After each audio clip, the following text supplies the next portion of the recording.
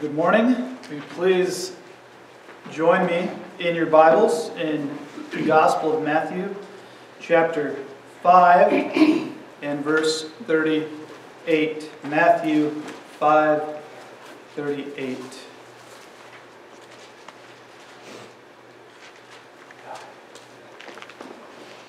So we continue through the Sermon on the Mount.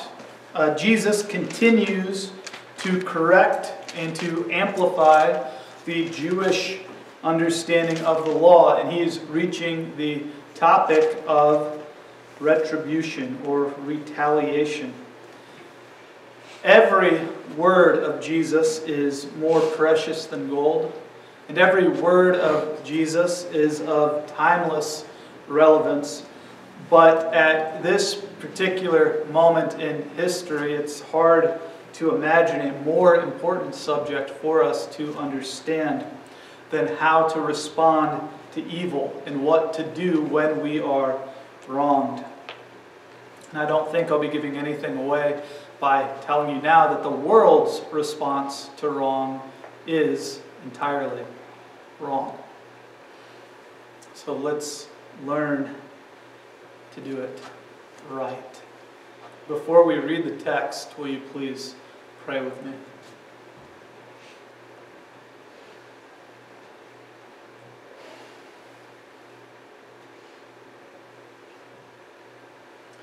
Our Lord and our God, we live in a time of sorrows, of disappointments and doubts and fears and tears.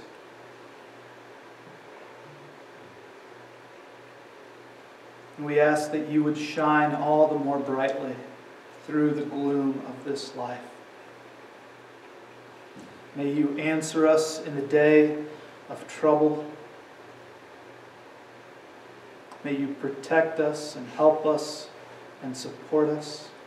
May your favor shine upon us. May our heart's desires be fulfilled in you.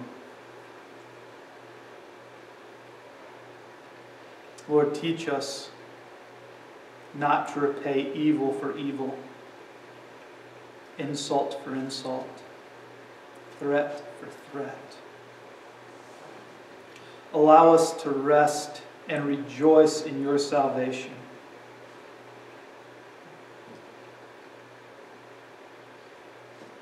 You will save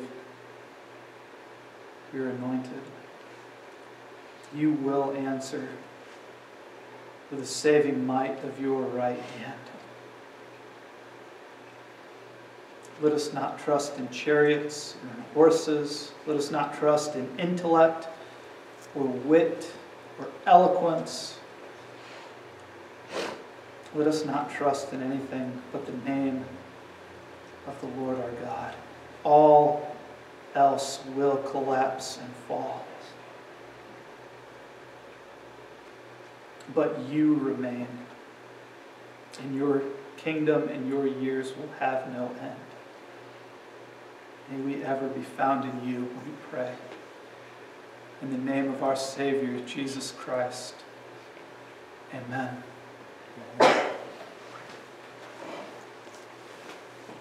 So again, our text this morning, Matthew chapter 5, verses 38 through 42. Jesus says, "You have heard that it was said, an eye for an eye, and a tooth for a tooth. But I say to you, do not resist the one who is evil. But if anyone slaps you on the right cheek, turn to him the other also. And if anyone would sue you and take your tunic, let him have your cloak as well. And if anyone forces you to go 1 mile, go with him 2 miles. Give to the one who begs from you, and do not refuse the one who would borrow from you." This is the word of our Lord.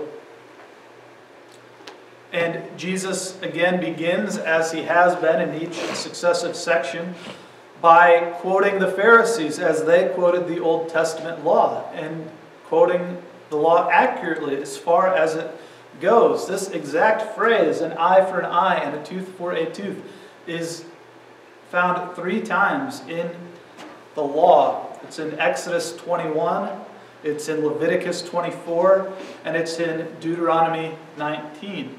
This was part of the law of God. In Exodus 21, they're dealing with a case of an inadvertent injury to an unborn child. It says that if 2 men are striving together, and in the course of their striving, they hit a pregnant woman so that her children come out. If there's no harm to the child, then the man who hit her will pay a fine as her husband imposes and as the judge determines.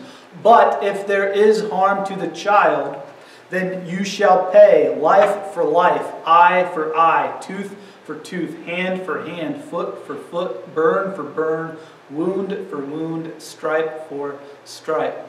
Whatever injury you have caused to this unborn child, you will pay like for like.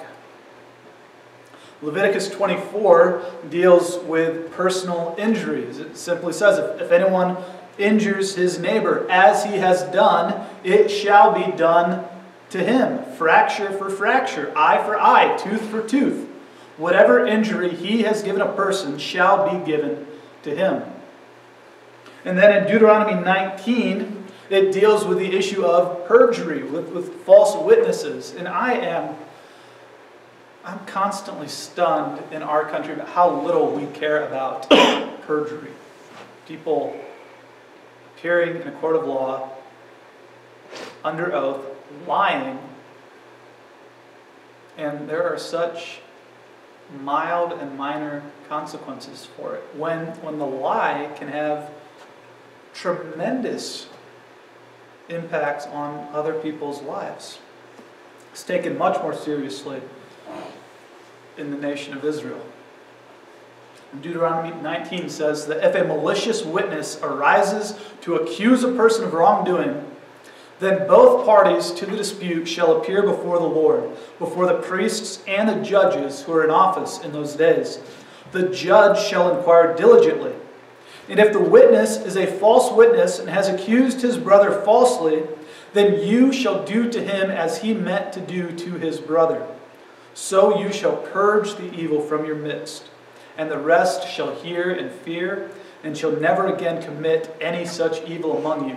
Your eye shall not pity. It shall be life for life, eye for eye, tooth for tooth, hand for hand, foot for foot.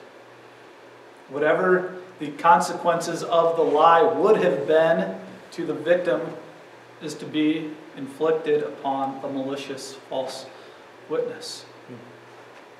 This has become known as the law of retribution.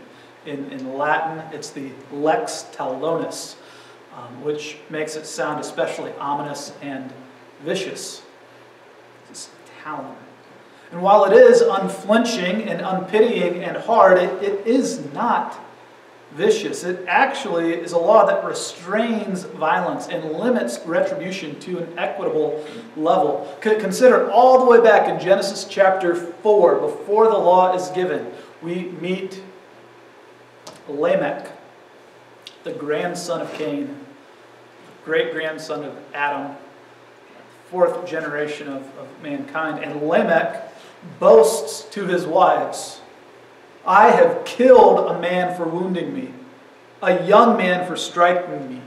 If Cain's revenge is 7-fold, then Lamech's is 77-fold. Right? He wasn't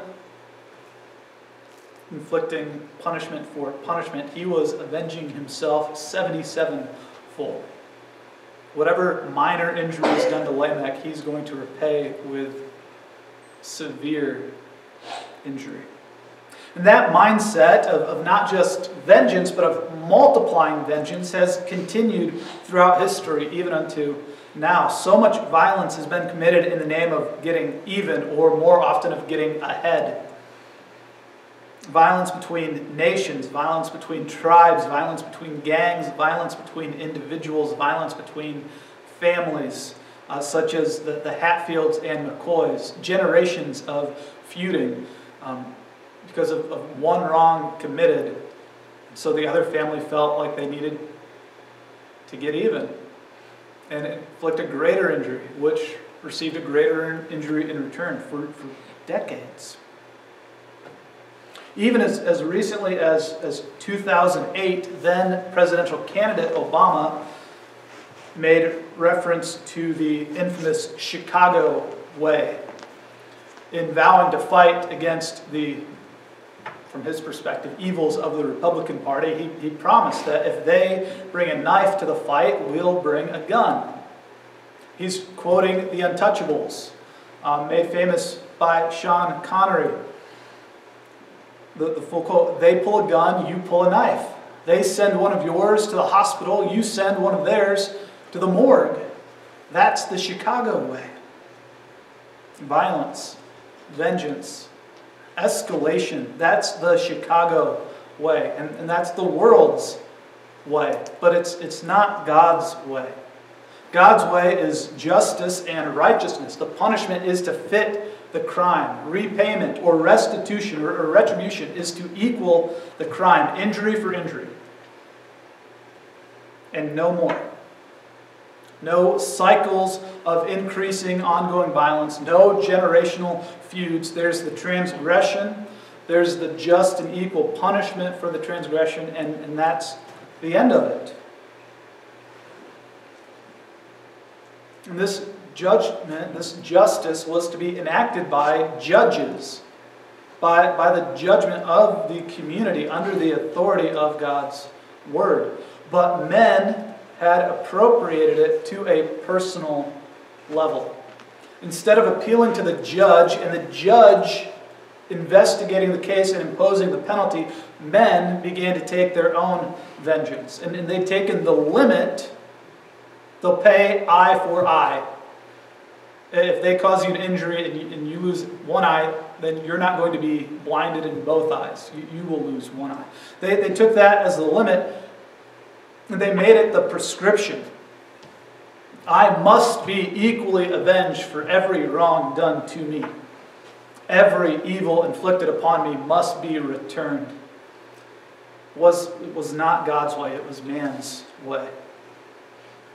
It was certainly not the way of Christ.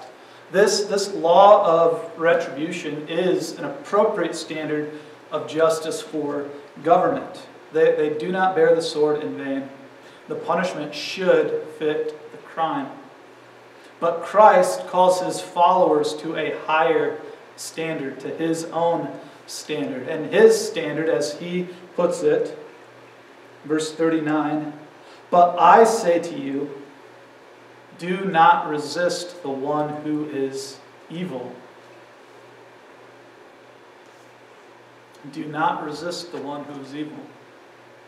But understanding this standard has been a point of great difficulty in the Christian world.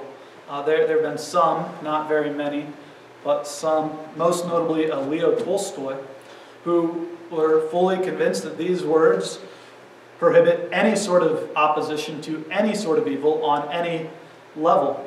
Tolstoy believed that Jesus taught not only an absolute personal pacifism, but an absolute condemnation of all wars, of all police, and even of all government. Because government exists to restrain evil. And well, if we shouldn't resist evil, then there should not be government. Others believe that Jesus is requiring an absolute personal pacifism and non-resistance while still allowing for a proper and God-ordained role for the government to restrain and punish evil. So you should never personally seek to defend yourself, but you can call the police and ask them to do it for you. Still others live as though Jesus had never spoken these words at all, or as if they didn't apply to us today, that we should and must defend ourselves tooth and nail against every evil that we experience. I don't believe that any of those understandings are correct. Likely, one or more of those understandings seem absolutely ridiculous and ludicrous to you. But we can't dismiss things just because they seem ridiculous. We just read in Proverbs, right? The man who trusts his own mind is a fool. God's words are the way of wisdom that we must walk in. So it doesn't matter how much we can fit Jesus' words into our pre-existing worldviews or how we can square them with our understanding of the world. What matters, the only thing that matters, is understanding what Scripture actually teaches, because that is what God requires of us, and that is how we want to live, however it might seem to our own minds. So what does it mean? What does Jesus mean when he tells us not to resist the one who is evil? We can understand by looking at the context, both the immediate context of this Sermon on the Mount and the wider context of Scripture. Jesus sets it in contrast with this law of retribution. Eye for eye and tooth for tooth. And then he gives us 4 examples, and all 4 of those examples have to deal with personal interactions. He's not speaking about nations. He's not speaking about governments. He's not, and this is especially important, I think, he's not speaking of, when he says the one who is evil, he's referring to a human doing evil to you. He's not referring to Satan, the evil one. Scripture twice directly commands us to resist the devil. In James 4 and in 1 Peter 5. James says, submit to God, resist the devil, and he will flee from you. And 1 Peter warns us that to be sober-minded, be watchful. Your adversary, the devil, is roaming around like a lion seeking whom he may devour. Resist him, firm in your faith. So it's not that there's not supposed to be any sort of resistance to Satan, to the forces of evil in the world. What Jesus is calling us to is to not resist with retribution or retaliation the people who do evil to us. So let's look at these 4 examples.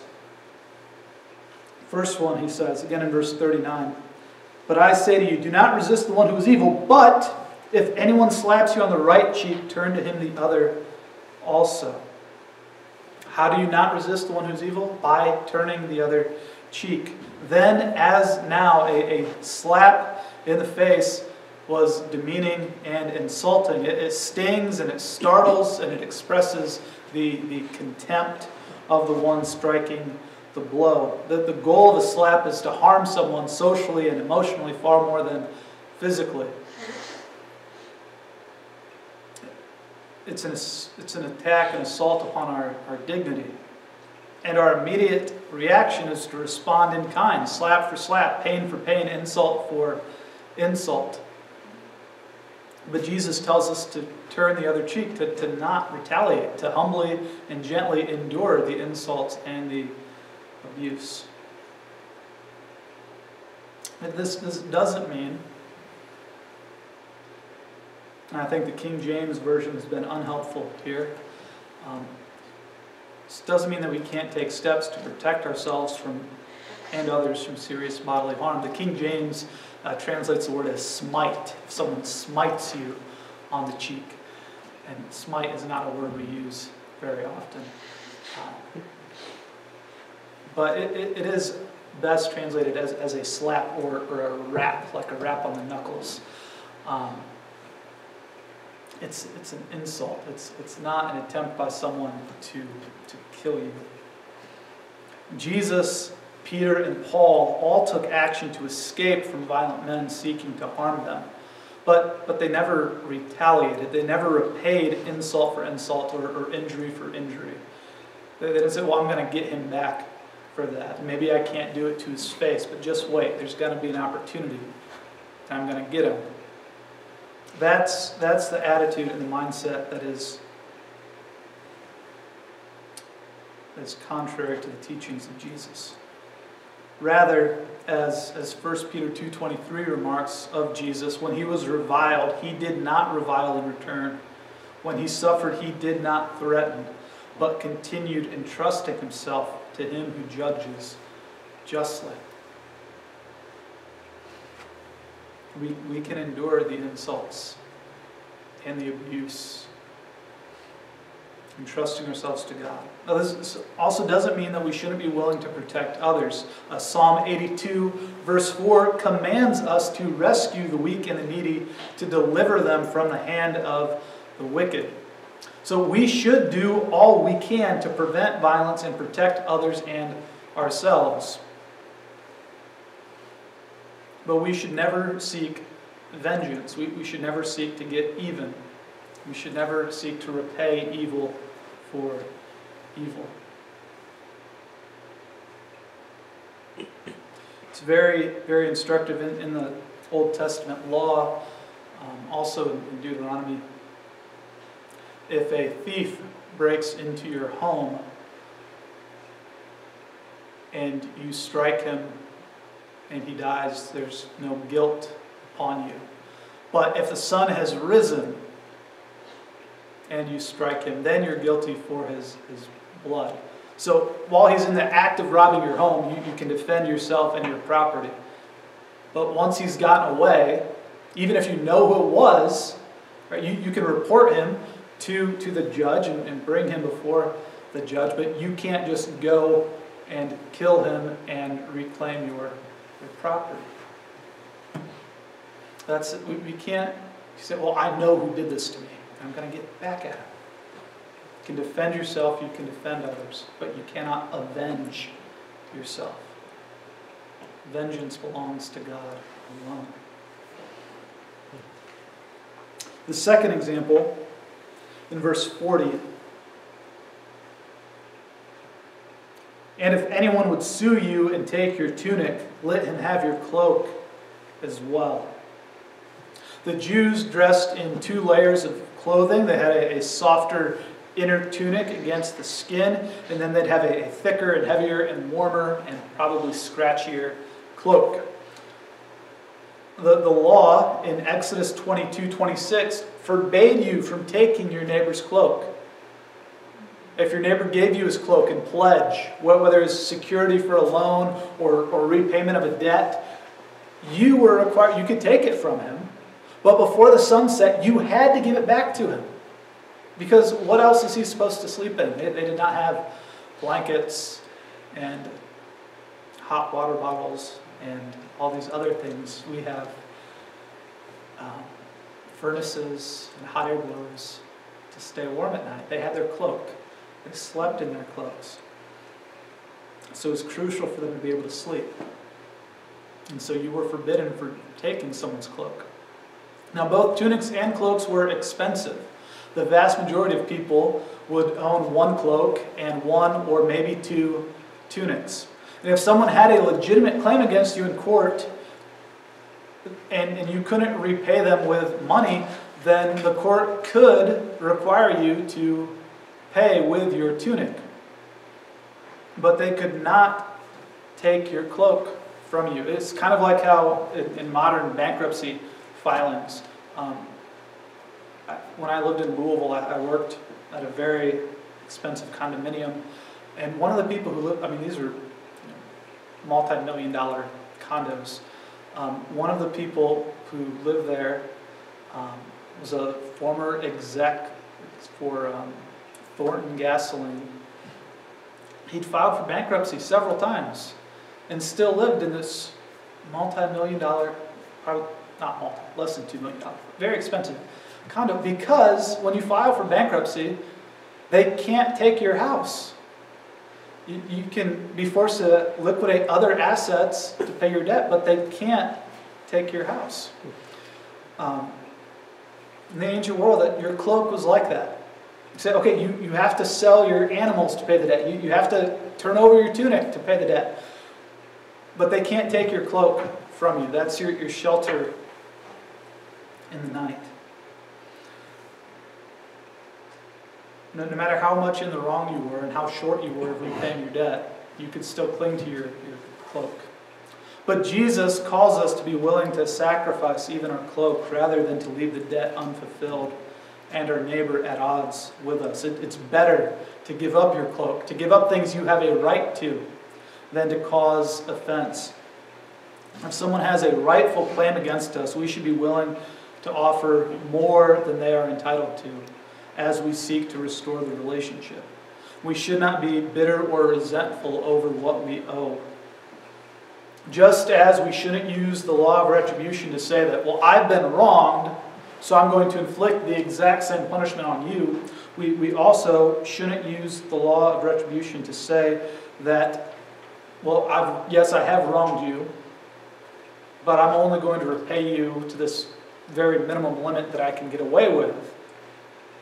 And you better be satisfied with that. We're called to go above and beyond to restore, to right the wrong we've committed, to restore the relationship that we've harmed. So we should demand less of others. We should also offer more of ourselves. Then the third example is in verse 41. If anyone forces you to go 1 mile, go with him 2.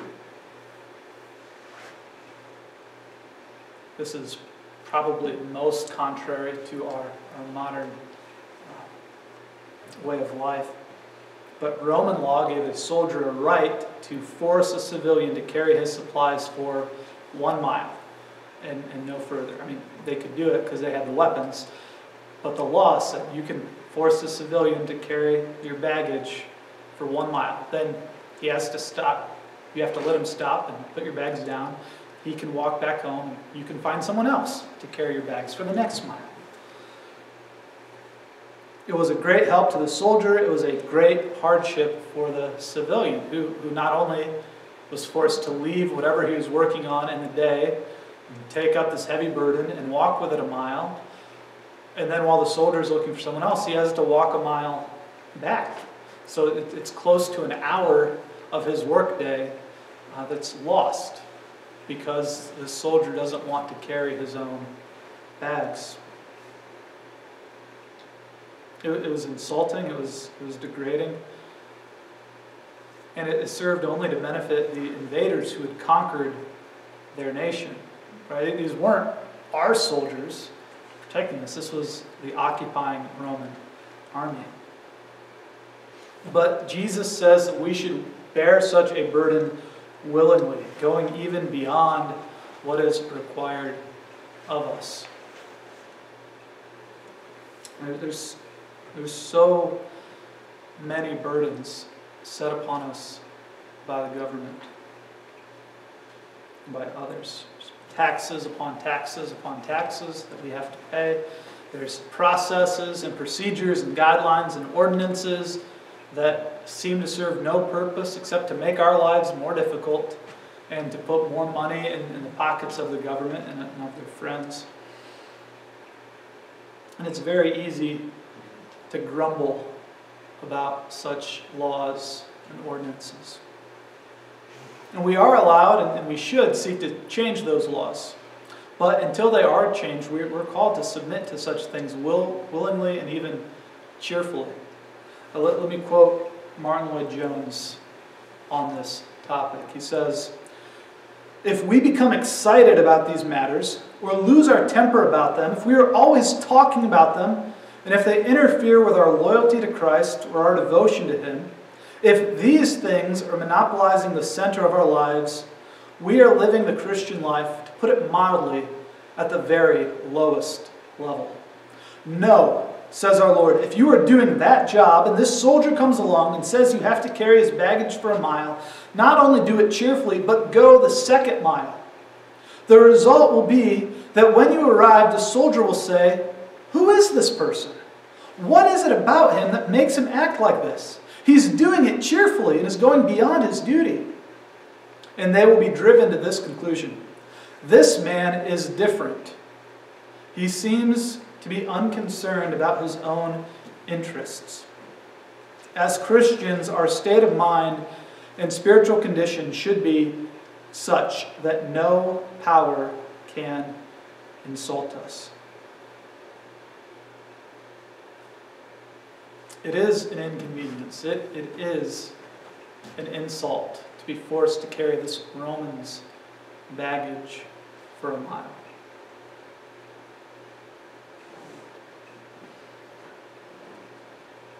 But by the grace of Christ and by the power of Christ, we can and we should be willing to accept such inconveniences, to go beyond even what is required of us, because we have something better than our own interests to look for. And then the fourth example, verse 42. How do we not resist the one who's evil? By giving to the one who begs from you. And do not refuse the one who would borrow from you. So here we have the issue of someone who's asking you for food or money or clothing. He has no rightful claim on it. He can't take you to court and say that, well, I did this work and he didn't pay me, or I lent him this money and he didn't pay it back. It's simple begging. You haven't wronged him. You don't owe him anything. Whatever you have and he's asking for is stuff that you've worked for and that you've saved and sacrificed to keep. And it's our temptation to say that, well, he should have worked harder, or he should have made better decisions. If he hadn't wasted his money, then he wouldn't be in this position of needing to ask for what I have.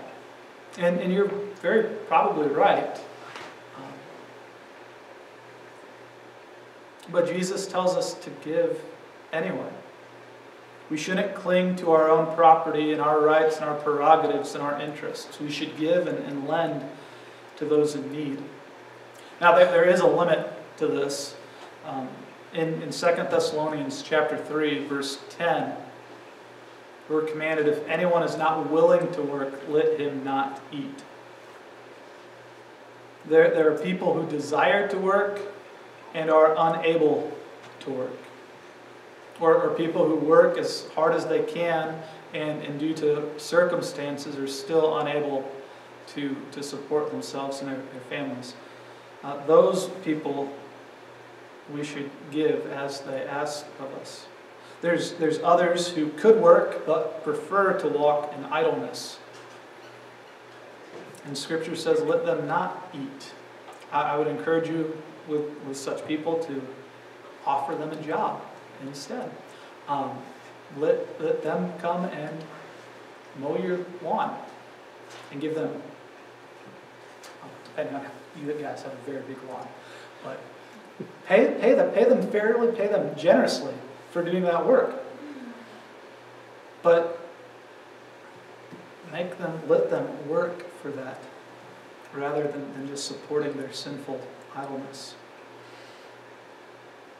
But the underlying concern is we shouldn't be looking for, well, how can I possibly get out of giving them anything because I want to keep what I have. It should be, how can I help? How can I serve? How can I demonstrate the love of Christ for these people? The principle in all these examples is the same. We're to deny ourselves, to not insist upon our own rights and privileges over anyone else's, but to consider others more significant than ourselves. We don't resist the evil one. When we're wronged, we should prefer to endure the wrong rather than to get even. When we are in the wrong, we should be eager to make things right.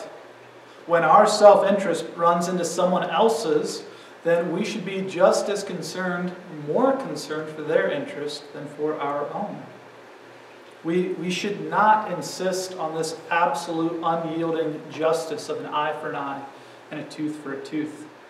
Rather, we should exercise mercy. And this is impossible in ourselves. It's contrary to human nature. But it is possible by the power of the Holy Spirit. And it's possible through the work of Jesus Christ. Jesus asks nothing of us that He hasn't first given to us. And he asks nothing of us that he has not done himself. When Adam and Eve sinned in the Garden of Eden, it was a far worse transgression than a slap on God's cheek, although far more futile as well. It was a rejection and a rebellion against all that was good and right and true in the universe. A rebellion that we have all joined in. And it would have been just for God to respond by instantly and utterly destroying Adam and Eve and all their children forever. And yet God's patience waits thousands of years of passing over sins and punishing always more lightly than our sins deserve. And he doesn't just give us another opportunity to get it right. He doesn't say, well, the first one's free, and I'll give you one more chance. Human history and your own personal history demonstrates convincingly that you will never get it right on your own.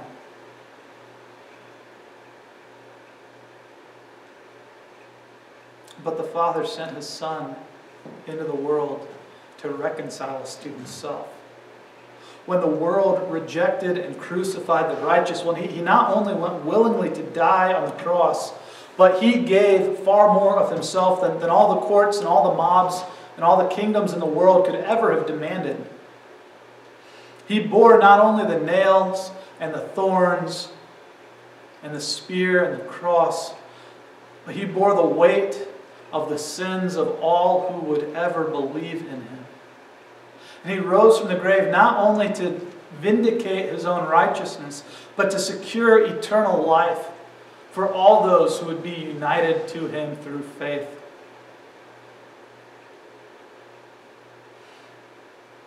No one can demand another man's cloak in pledge, but all who come to Jesus in faith will be covered with a cloak of His righteousness and made safe and secure forever. And He walks with us not just 1 mile, not just 2 miles, but forever. He's promised His church that He will be with us always, even to the end of the age. And this age will only end when Jesus returns to gather us to Himself, so that where He is, there we might be also throughout all eternity, world without end.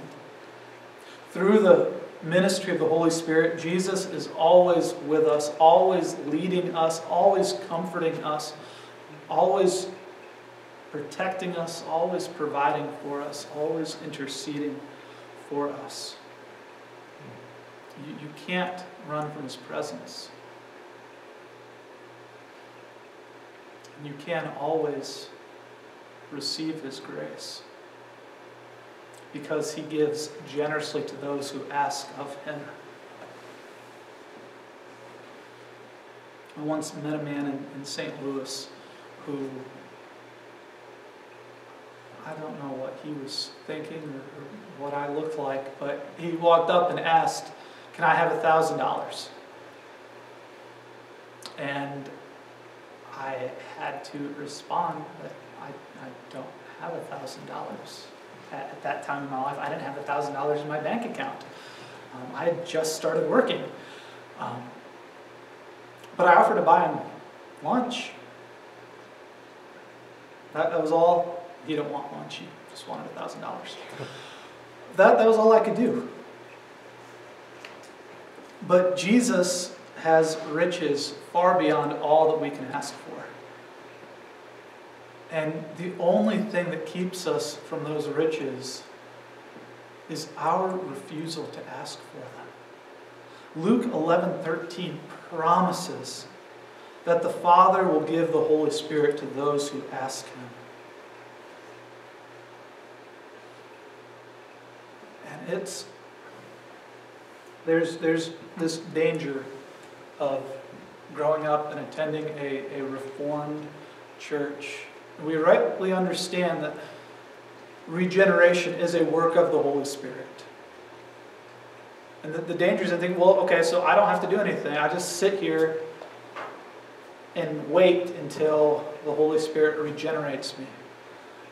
Ask God for the Holy Spirit. Ask God to regenerate your heart. He promises to give the Holy Spirit to those who ask Him. Romans 8:32 promises that just as God gave up His Son for all, He will also with Him graciously grant us all things. Or Philippians 4:19, my God will supply every need of yours according to His riches in glory in Christ Jesus. Christ is yours and all things are yours, all the riches of God, more than everything in this world. He'll give you everything you need if you'll only ask Him. He will give you forgiveness for your sins, regeneration through the Holy Spirit, eternal life with Jesus Christ, victory over sin, and everything necessary for life and godliness. Everything you could ever rightly want. You have only to ask and to accept what God has given through His Son.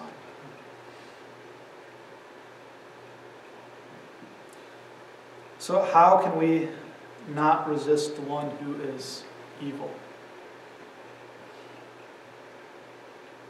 It's by entrusting ourselves to the grace of God, allowing Him to take vengeance, and concerning ourselves only with doing good and walking in obedience to Christ's word.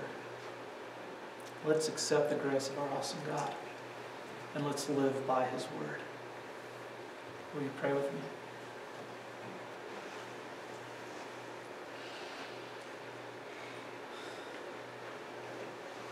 Our Father,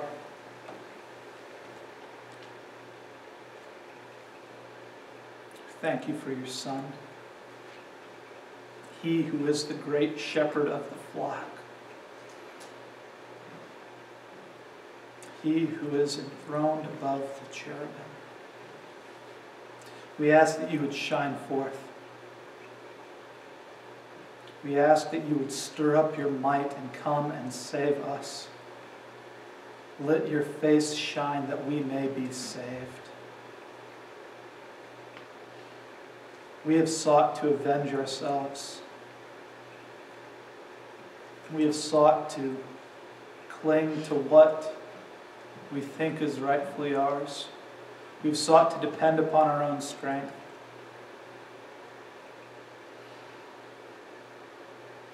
Lord, teach us to let go of such things.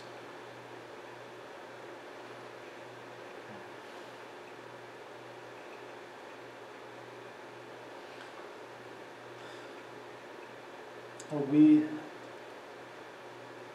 are your people. You are our shepherd. You will protect us from the ravenous wolves.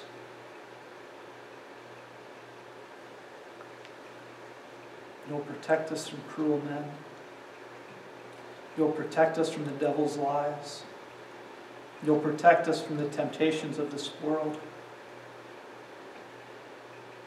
Let us hear your voice. Let us draw near to you. Let us enjoy the love and the comfort, the safety of your presence this day and every day. And we trust your wisdom and not our own. May we know the joy of your salvation. We ask these things in the name of Jesus Christ. Amen.